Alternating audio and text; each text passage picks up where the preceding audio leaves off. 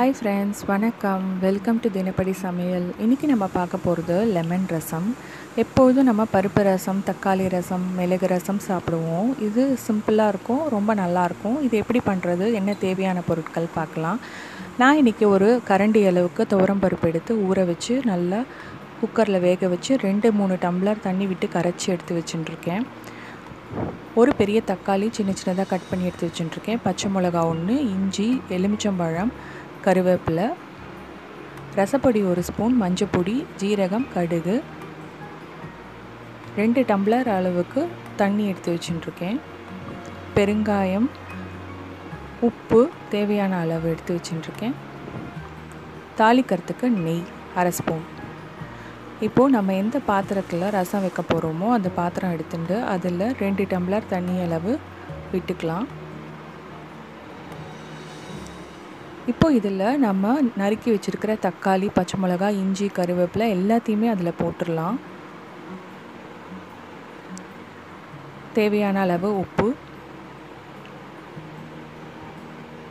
பெருங்காயம், மஞ்சள் தூள்,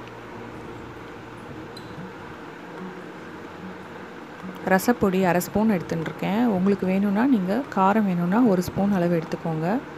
இது எல்லாத்தையும் நல்லா கலந்து விட்டுப்போம். ஒரு 5 நிமிஷத்தில் தக்காளியெலாம் நல்லா சாஃப்டாகி இது நல்லா கொதிக்க ஆரம்பிக்கும். அந்த ஸ்டேஜில் துவரம்பருப்பை நல்லா கரைச்சி வச்சுருக்கோம் இல்லையா, அதை இதில் கலந்துக்கணும்.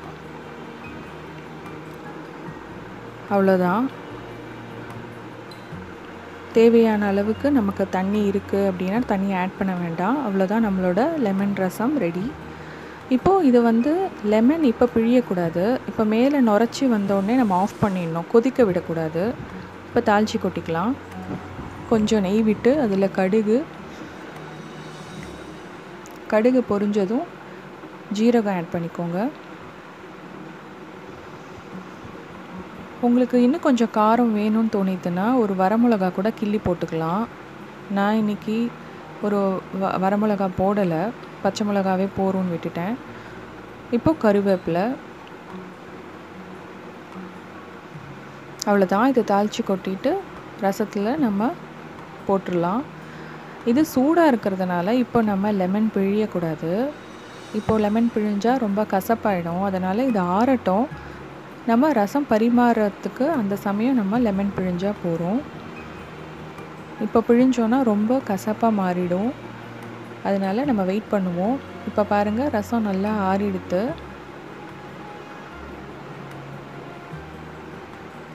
இந்த ஸ்டேஜில் நம்ம லெமன் பிழிஞ்சிக்கலாம். நான் இன்றைக்கி அரை எலுமிச்சம்பழம் தான் எடுத்திருக்கேன். ஏன்னா இது கொஞ்சம் பெருசுங்கிறதுனால உங்களோட புளிப்பு எவ்வளோ தேவையோ அதுக்கு தகுந்த மாதிரி நீங்கள் பிழிஞ்சிக்கலாம்.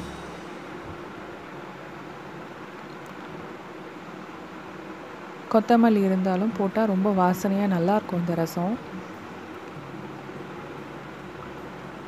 நல்லா கலந்து விட்டுக்கோங்க. நல்ல வாசனையாக இருக்குது. இதை நம்ம இப்போ சர்விங் பவுலில் மாற்றிடலாம்.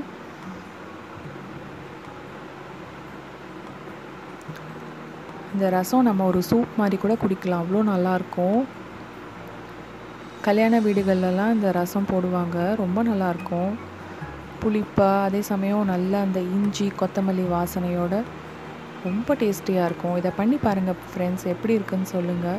தினப்படி சமையல் சேனல் பிடிச்சிருந்ததுன்னா சப்ஸ்கிரைப் பண்ண மறந்துடாதீங்க. சப்ஸ்கிரைப் பட்டன் பக்கத்தில் இருக்கிற பெல் ஐக்கானையும் ப்ரெஸ் பண்ணிவிடுங்க. அப்போ தான் நான் அனுப்புகிற வீடியோஸ் உங்கள் நோட்டிஃபிகேஷனுக்கு வரும். இதை உங்கள் ஃப்ரெண்ட்ஸ்க்கெல்லாம் ஷேர் பண்ணுங்கள்.